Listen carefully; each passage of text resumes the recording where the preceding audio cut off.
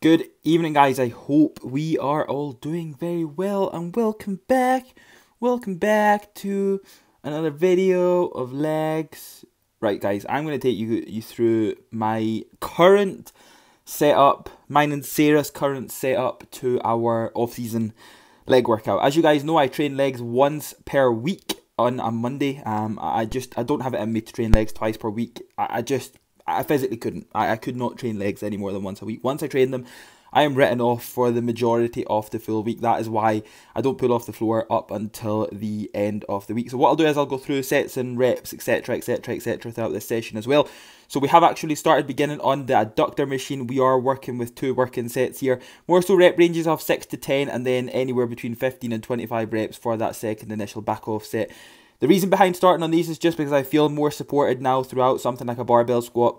With obviously my recent small niggle that I'm going through and still going through almost a year later with my right knee, it's just a case of being as supported as possible now going into these bigger movements. Guys, I've been training 10 years and I was always one to jump straight in at 60 kilograms on a squat and never warm up and never do anything like that. But I kind of took the plunge a little bit too late in prep and I ran into a little bit of a knee niggle, and it's just a case of now I don't want to make things worse. So we'll go adductors first, then we start off with a lying leg curl for the main part of the session. I say main part, it's not as if the adductors aren't a main part, but you know how it is, guys. Lying leg curl, this is the flex lying leg curl, and same goes, guys, but we do 3 sets here. 1 set of a higher weight, and then we do 2 back off sets, so essentially 2 sets of between 12 and 20 reps to finish. And again, as you'll see, we are taking forced reps here. We're not finishing where a perfect rep lies. We are going into a couple of forced reps, I should say, anyway, by the end. Third movement in the session is your Fines leg extension. Again, I've got a lot of energy, and I've been able to actually move back to the Cybex leg extension. I was using the Prime because I was able to load it on pin 2 and it was actually taking pressure away from my knee, but I've actually got into a position now where I'm able to move back to my favourite Cybex leg extension, which just feels incredible, and it's pain free as well, and I'm able to take them forced reps, I'm able to take them partial reps, I'm able to take the forced negatives, and everything is feeling so much better. So obviously it is a big bonus. And again on here, guys, 3 working sets, so we're looking at anywhere from a couple of sets of 2 heavier sets of between 8 and 12, and then 1 back off set, usually into a drop set, and all sets are being finished on partials, with obviously my 12 to 20 reps as well. So around 2 sets, of 8 to 12, and then 1 set of around 12 to 20 reps. And then, of course, we obviously do move on to the main compounds from here. But like I've said, guys, I know that this is quite a lot of workload prior to moving into something like a big compound, which I was never ever an advocate of and I was never a fan of. But right now, I do feel a lot more supported going into them bigger moves. And at the end of the day, guys, I don't have really any aspirations to be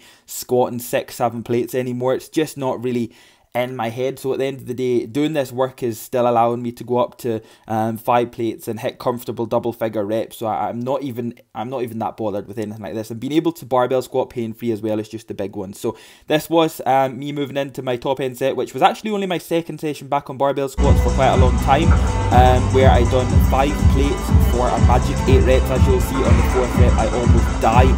I'm unsure what happened. I think I just lost my balance a little bit, and as you can see, my right leg falls forward. I was able to save it, don't get me wrong, but it did piss me off just a little bit. At the end of the day, it was one of them things, as you'll see there. Look, my right leg fell forward.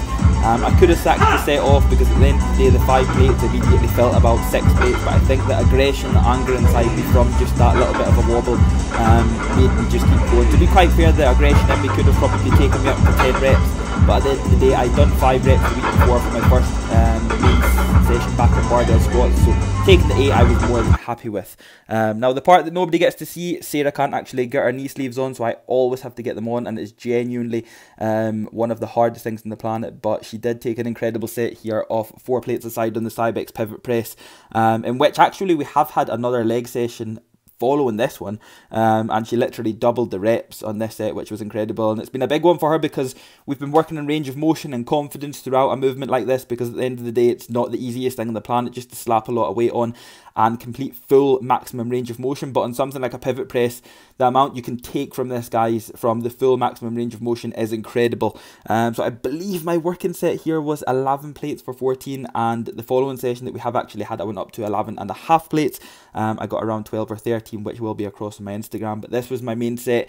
This doesn't really give you the best insight into my range of motion here, but as you can see, my knees are very much coming back as far as my chest. So again, this is allowing me to really maximize the most out of this. And in matter of fact, a couple of reps actually hit the stopper at the bottom, so that just goes to show that my range of motion is pretty much completely full and there. But like I say, guys, on something like a pivot press, the reason behind something like this and the main thing behind a pivot is to allow you to really open yourself up to even more range of motion that you might not get on something like a 45-degree leg press. So if you have got access to something like this, do not be slamming on lots and lots and lots of weight just to move it, because at the end of the day you'll get nothing out of it.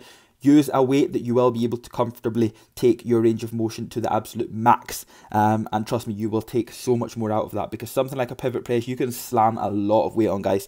I've seen people with 500-600 kilo on this and literally just perform quarter reps, and trust me, at the end of the day, that's not going to grow your legs whatsoever, and especially as someone who... I don't like to say my legs are a lagging body part, but they've never been a huge dominant body part, so I always know ensuring that maximum range of motion is most definitely there with a heavy load, and for a lot of reps is most definitely the goal. After that, we moved on to the second hamstring curl of the session. This is the prime seated leg curl. Actually, going back to barbell squats, guys, I only done one working set. On pivot press, I only done one working set. And now onto seated leg curl, we move back to 3 working sets. So again, a set of around 8 to 12 reps, and then 2 sets of 12 to 15. Even finishing on partials, in which I'm not sure if I've included in this video, but whenever we move into the partial reps, so essentially just halfway up and straight down to the bottom in the shortened position, we come forward a little bit on the seat, so we push our bum a little bit forward to allow us to spend that time in the short.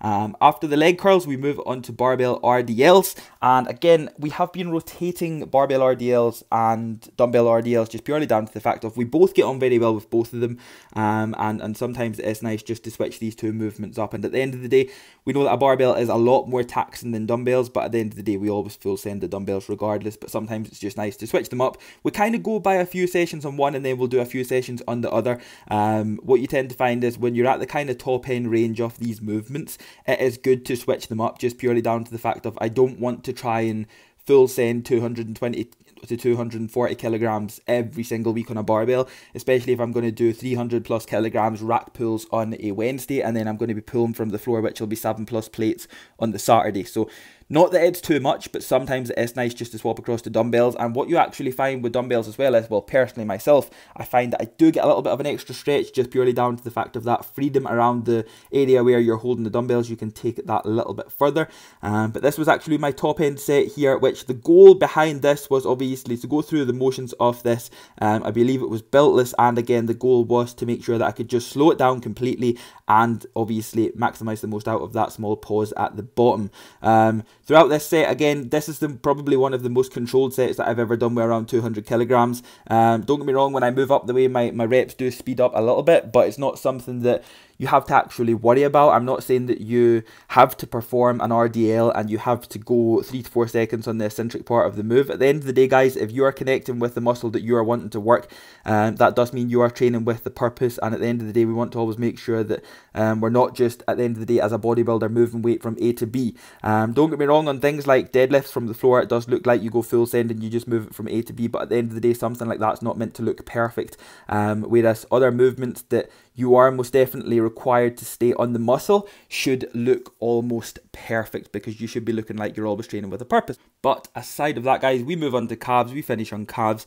Barbell RDL was 2 working sets, and now calves we are finishing on 3 working sets, and then I will include calves in another workout. But as always, guys, I hope you were able to take something from this. If you were, fantastic. Don't forget to drop the video a like for me. As always, subscribe to the channel if you are new, because we're still on the road to 10,000 subscribers, and I will see you all in the next video.